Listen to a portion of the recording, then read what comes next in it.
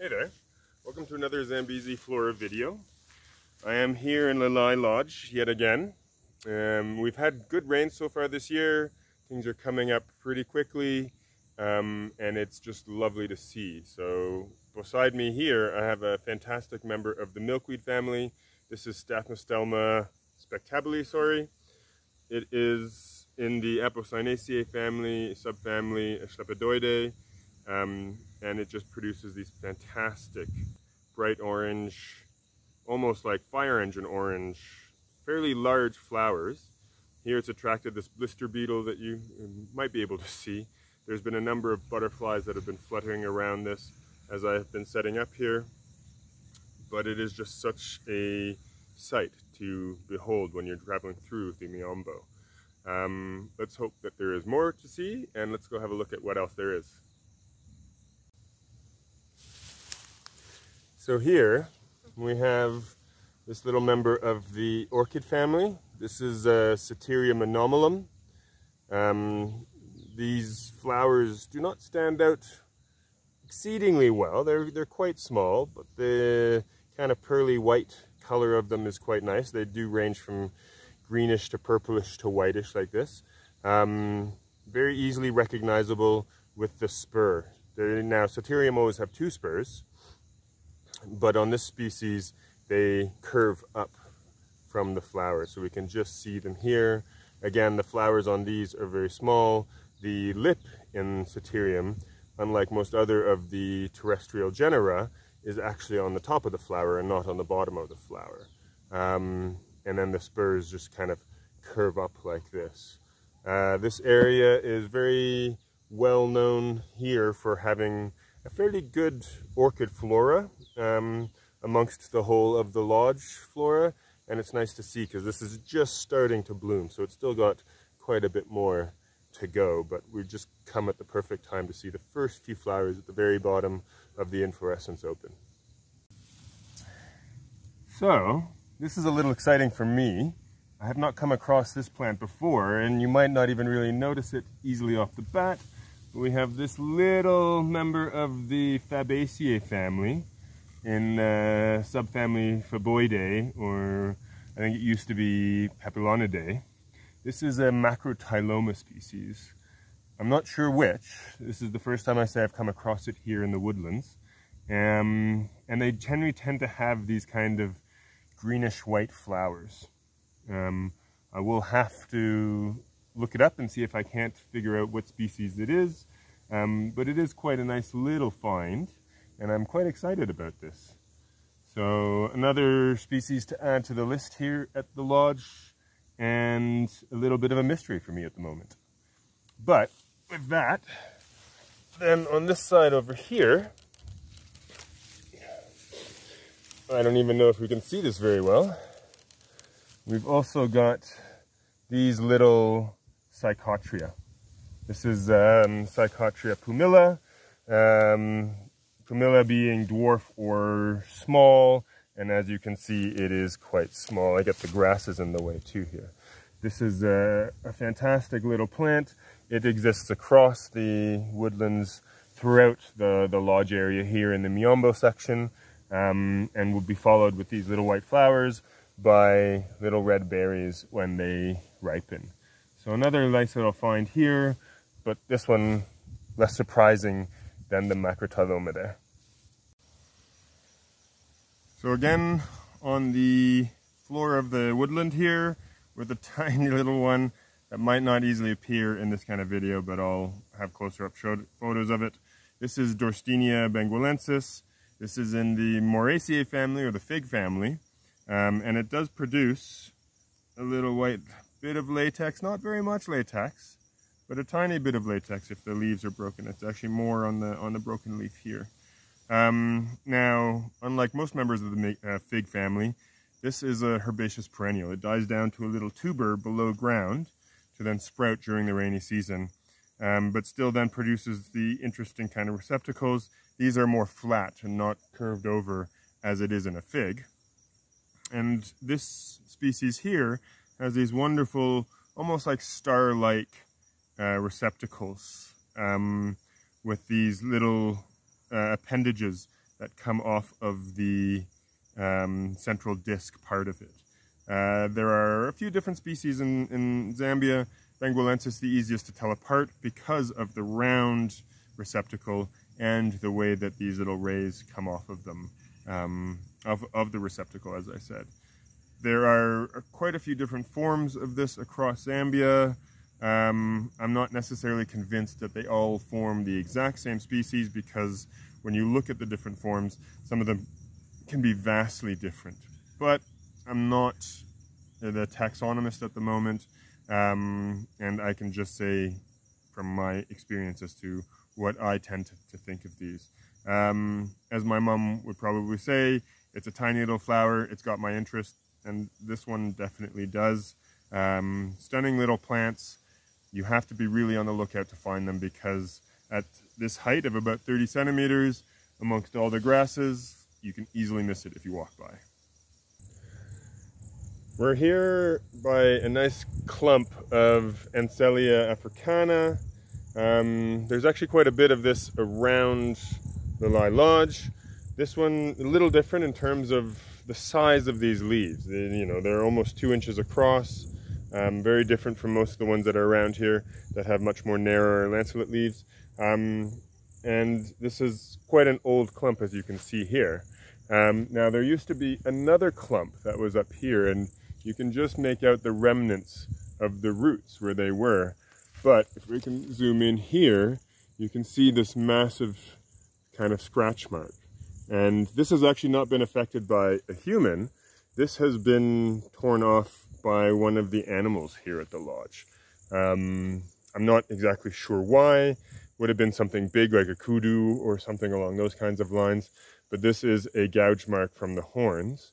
Now, luckily, we came across this before it sat for too long. So we just kind of shifted the clump to this side over here. It has this fantastic seed pod. I'm hoping to be able to come back and collect a bit of seed from this when it is ripe, if I'm lucky. But it's nice to see now we've got some of these new little green tips to the roots. So it looks like it is now adapting to its new home, which I'm quite happy about, and hopefully will live many, many more years on this tree. Not the best one. You see, it's got quite the damage to its trunk, but that said, this thing could still be upright for another several decades. It's hard to say, but here's hoping that this one has a long, fruitful life in this new location. So I'm in this little bit of a sunken area here. I'm not sure how it would have formed. It's got some of these fantastic boulders in it, beautiful blankets of moss growing over them. Out of this, in some areas, we have little kalanchoe lanceolata plants starting to come up. They won't be in flower until the dry season. This area does have some aspects of wildlife coming through. There's actually a little trail here leading just to the side over here where there is a warthog hole in the ground. Usually I love these kind of spaces. They tend to collect more water. They tend to be a lot more cooler. So you get things that would grow in here that might not grow in other places. I'm not seeing too much in here. There is a little Oxalis species that we have here growing on the walls, which is quite nice. We got it right here. I'll get close-ups of that in flower. But on the whole, not too much going on. But I did want to point out this very interesting bracket fungi right here. It's got some fantastic colors on it. Nice, lovely rusty red on the new layer on it. The color spectrum, actually, from the oldest sections through to the newer sections is quite lovely as well. I have no idea what bracket fungus this is, but definitely quite a beautiful one. And at least it's not in danger of killing this tree because it's already dead. So this thing is dead, although now we've got the Kalanchoe lanceolata also growing out of it too. So this is one of the smallest orchids I have found here at the lodge. Unfortunately, I will not be able to even get video of it because it's so small. I will put some of the best pictures I have up of it, but it is these little tiny plants here. This is a species of Malaxis, Malaxis schlebenii. They do not really grow taller than this. With that little inflorescence there, it might get to about, 5-6 centimeters above the ground level. But other than that, these things are absolutely tiny. The flowers are greenish yellow. They don't stand out very much. They are something that you would be definitely more of a botanical oddity. I have no idea what we even pollinate them because they are so tiny. But this is probably the most, the strangest orchid find that I've come across here on the lodge property. And only in this little section here. And there's a fairly good sized clump of them growing. So I imagine actually they probably spread as much through vegetative growth as they do through seed. But there are outliers that lie further away from the main clump. So they are obviously gradually spreading. But definitely an interesting plant and a nice one to add to the list. Here we have a nice little clump of Fabaceae species. I'm not exactly sure which one it is at the moment. I'll have to take a sample and key it out back at the house. Same family as the coffee, Rubiaceae. Most of these are usually fairly short herbaceous perennials, producing annual shoots, as I've come up here. One to many stems, and then usually have the flowers in the leaf axils, as we have them here. Little clusters of yellow flowers on this species, almost tiny, less than half a centimeter corolla tube on it. The corolla lobes, quite a nice actual yellow color in all fairness, but they're also not very, very long.